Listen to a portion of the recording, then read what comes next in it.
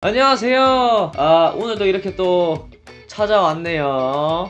아니 누가 나보고 새해 닮았다고 하는데 나는 과연 뭘까? 오늘 여러분들 아주 중요한 날입니다. 정말 중요한 날입니다. 오늘은 제가 BIC에서 리플렛을 훔쳐왔습니다. 예, 리플렛이라 하면은 행사 정보가 그냥 시작부터 끝까지 A부터 Z까지 1부터 9,999까지 다 나와있는 아주 소중한 정보가 담겨있는 최초공개죠. 예, 몰래 하나 훔쳐서 여러분들이랑 좀 공유하고 씹고 뜯고 맛보고 즐기기 위해서 가져왔습니다. 유출을 갈겨볼 건데요.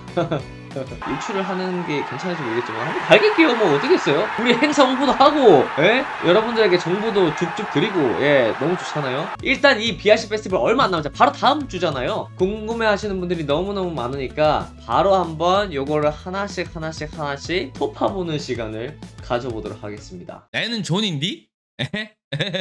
우선 뭐 이 겉지라고 하죠. 예, 플래티넘 스폰서, 골드 스폰서, 실버 스폰서, 브론즈 스폰서 파트너들, 많은 선생님들과 함께 합니다. 예, 너무 많은 선생님과 함께 한다. 요 정도 알고 계시면 될 것 같죠. 여기서부터 살짝 중요한데 스테이지 이벤트 바로 들어가죠. 비즈니스 데이와 페스티벌 데이로 나눠져 있어요. 비즈니스 데이는 게임 산업 관계자분들이 오는 날이죠. B2B, B2C라고 하죠. 페스티벌 데이는 관객 여러분들이 오는 날이다. 여기는 비즈니스를 하는 날이고 여기는 놀러 오는 날이다. 놀러 오시는 분들은 당연히 페스티벌 데이 토요일, 일요일에 오셔야겠죠. 금요일에 연차 쓰지 마시고요. 자, 여기서 뭔가 하나 특이한 게 보이죠. 바로 퍼레이드죠. 바로 존이 지금 준비하고 있는 퍼레이드. 지금 동료들 다 모았고요. BIC 인스타 팔로우 하시는 분들 아시겠지만 계속 쇼츠로 만나보고 계시는 하나하나 다 열거를 해볼까요? 오구와 비밀의 숲, 블랙위치 크래프트, 톤톤 용병단, 사막여가, 메탈릭 차일드, 오페라의 유령, 그 다음에 울트라 에이지, 그 다음에 마지막 하나 더 번그리드.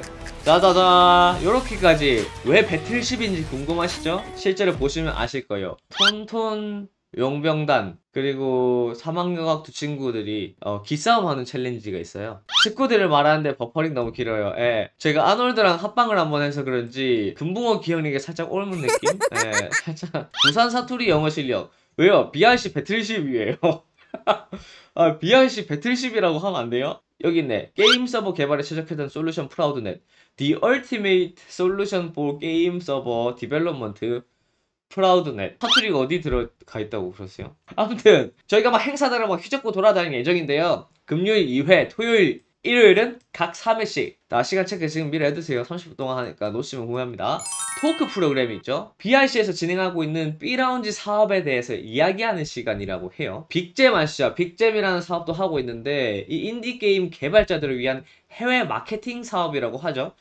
1기가 무사히 끝났다고 하는데 성과 발표 개념인가 싶기도 하고요. 이제 토요일로 넘어가 봅시다. 토요일은 제 마투임 아놀드가 스트리밍을 하고 빅커넥터뷰도 이렇게 하네요. 일반 관람객들을 위해서 빅커넥터즈 게임의 추천 토크가 준비되어 있다고 하는데, 그리고 일요일에는 존이랑 아놀드의 탄생설까지 좀 여기는 좀 꼭 오셔야 될 것 같긴 해요. 네. 쫄풀 아님. 예. 일요일 아침 11시 반에서 12시 사이에 존과 아놀드 탄생할 때 누가 진정한 쫄풀인지 한번 확인하러 오시죠. 예. 여기 또 유의사항도 있네. 퍼레이드는 행사장 곳곳에서 펼쳐집니다.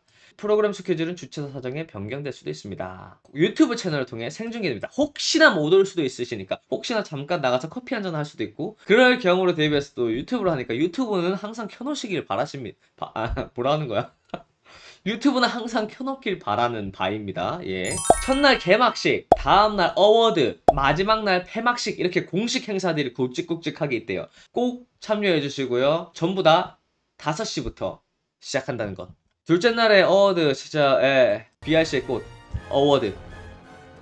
또 존이 어워드 게임 이름 불러주나요? 시원시원하게 한번 불러야죠. 예. 지금 스포해주면 안 되나요? 제가 할 거예요. 예, 절대 지켜. 나 부산 영어 연습해 갈 테니까 시원시원하게 소리 질러 드릴 테니까 어워드 때 존의 쇼맨십을 보고 싶다면 꼭 보러 오세요. 예. 그렇게 심하게 안 할 거예요. 블루베리 스무디 이렇게 안 할 겁니다, 진짜. 자, 여기 또 봅시다. BIC 이벤트, 퍼레이드 인디. 역대 BIC 캐릭터들이 살아난다. 9개 게임 캐릭터로 9개 게임 캐릭터로 나 왜 이렇게 고장났지? 그 훔쳐서 얘기하는 거다 보니까 예, 제가 당당하지 못한 느낌이 있어요. 훔쳐서 그런지. 자, 발음 챌린지 다시 할게요. 9개 게임 캐릭터로 구성된 BIC 배틀쉽. 플레이 디딤은요, 막 이 바닥에 빔 프로젝터 같은 걸 쏴서 그걸 밟고 막 몸으로 움직이고 뒤척이고 뛰어다니고 막 그러는 거래요. 힘들지만 재밌다. 메이크 컨트롤은 일본에서 건너온 게임들인데 상상을 뛰어넘는 신박한 아이디어의 게임들이라고 하네요. 상상을 뛰어넘는 신박한 아이디어의 게임들이라. P07, P08 부스에서. 자, 그 다음에 또 한번 넘어가 봅시다. 이벤트 존. BIC 인벤토리는 뭐야? 아이템으로 보는 BIC 2023이라고? 개발자가 직접 개발한 굿즈를 한 곳에 모아서 본다.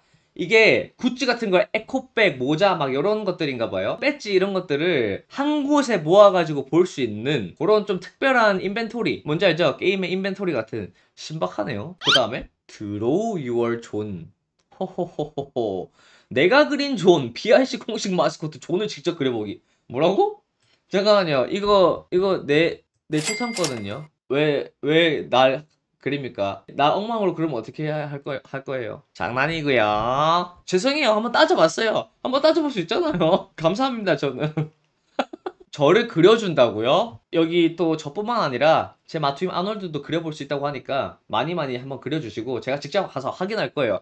누가 어떻게 그렸는지 직접 다 확인할 겁니다. 이건 너무하다. 뭐 예를 들면 주머니를 뭐 50개를 달아놨다. 이런 건 제가 박제할 거예요. 어떤 걸작들이 나올지 한번. 예, 너무 좋네요. 이런 센스 있는 거, 이런 센스 있는 거 너무 좋아요. BRC. 아, 너무 좋아요. 너무 좋아요. 존잘 그려주세요, 제발. 존잘로 부탁드립니다, 진짜. BRC 포토박스. 사진으로 기록하는 BRC 2023. BRC SNS 팔로우하고 사진 찍자. 요거는 BRC 행사장 국룰이죠. 기억해주세요. BRC 포토박스 국룰. 네. BRC 콜라주.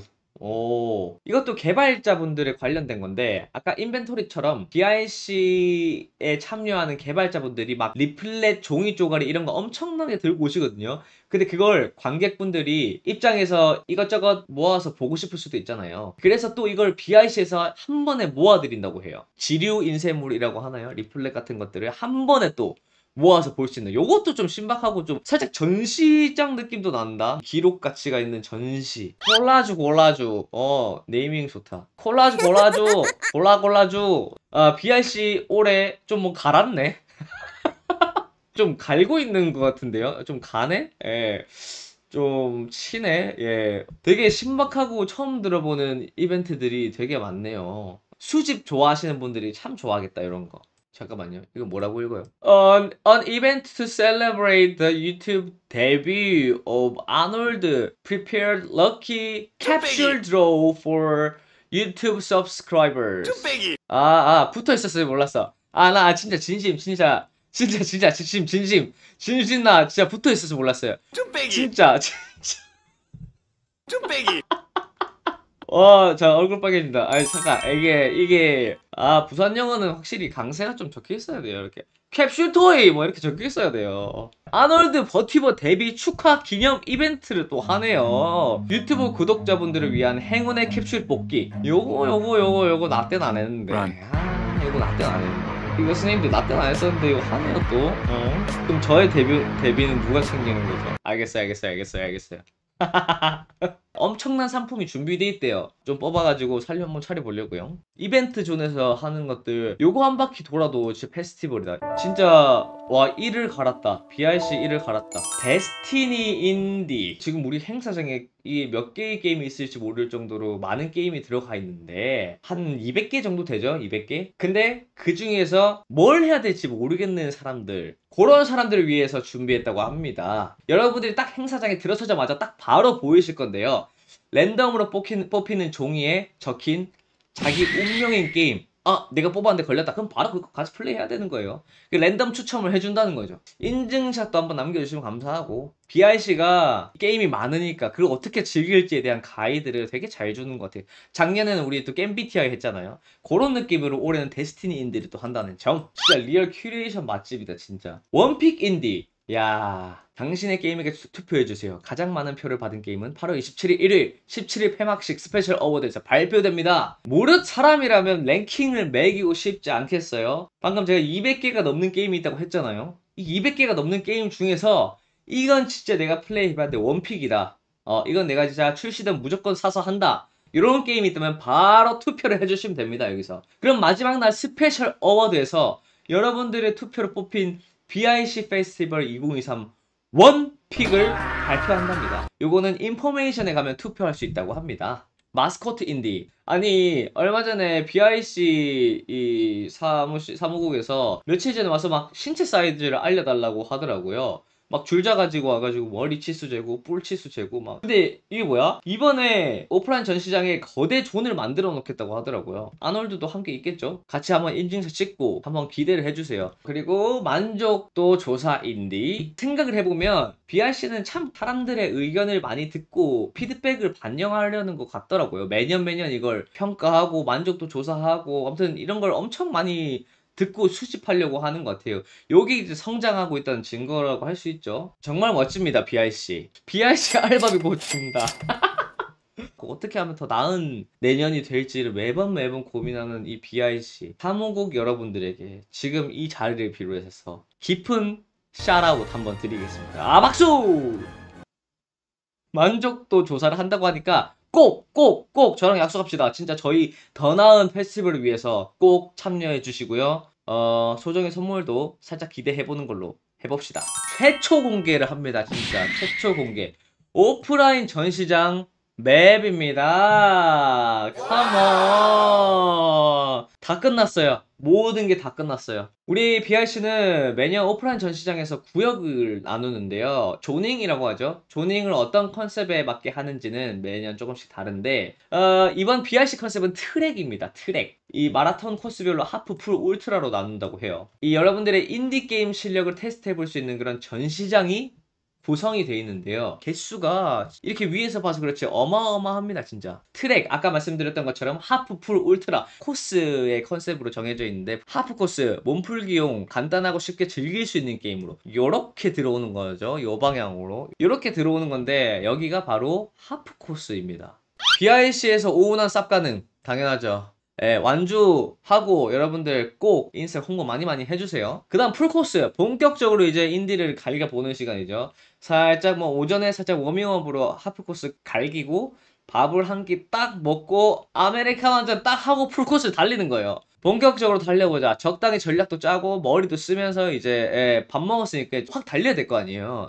튜토리얼이에요. 운동 튜토리얼. 이런 컨셉은 처음 봐요. 여기가 진짜 이제 난리가 나겠죠. 왁자 짓거릴 거예요. 막 와 하면 거예요. 막 전력 질주 구간이죠. 울트라 코스가 있네요. 성취감 맥스. 도전의식을 불러일으키는 어려운 맛이 재밌는 게임. 난 조금 더 고자극을 원해. 내 두뇌와 내 게임 DNA를 조금 더 조져야겠어 하면은 울트라 코스 바로 가야죠. 전 여기서 거꾸로 갈 거예요. 메인 스테이지부터 시작할 겁니다. 저는 울트라 코스부터 하고 저는 여기 간편하게 깨고 그 다음에 후식 먹는 느낌으로 여기 이제 릴렉싱 존 옆에서 쓰러져 있을 거예요 아마. 짜자잔. 자 요것도 완전 최초 공개죠. 와 미쳤어. 코스별 게임부터 스폰서, 파트너, 퍼레이드 인디, 퍼블릭 인디까지 그만큼 운동화끈 꽉 쪼아매고 오셔야 된다는 거. 운동복, 땀복 입고 오세요. 땀복. 뭔가가 또 있네요. 컴온. 이 끝을 모르고 달리는 이 이벤트의 향연이네. 이게 BRC가 준비한 게 끝이 없어요. 매년 BRC는 전시장에서 퀘스트 깨는 느낌으로 미션 같은 거를 좀 하긴 하잖아요. 빙고처럼 하기도 했었던 것 같은데 맞죠? 그런 이벤트들을 많이 하는데 올해는 빅루마블이라는 걸 하네요. 와 땀에. 행사장의 트랙 따라 게이머도 함께 달리는 나만의 빅루마블 릴레이. 플레이 퀘스트, 미션 퀘스트를 수행하고 받은 스티커로